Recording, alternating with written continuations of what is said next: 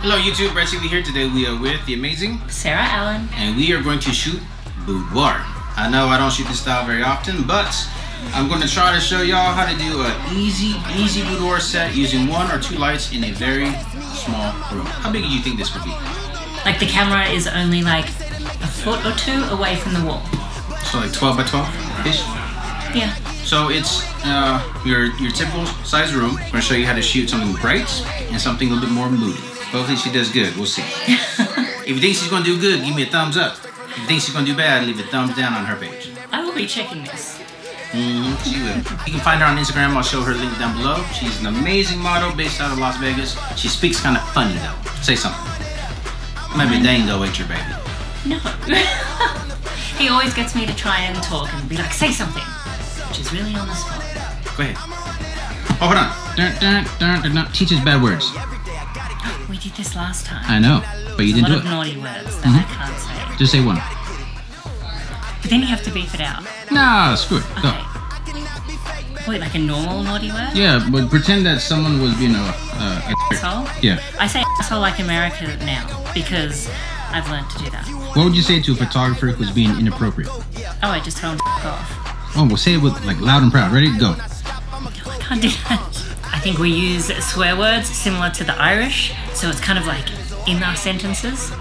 So we'll just say, oh, this like... How do you think she did? Alright, we'll go back to shooting.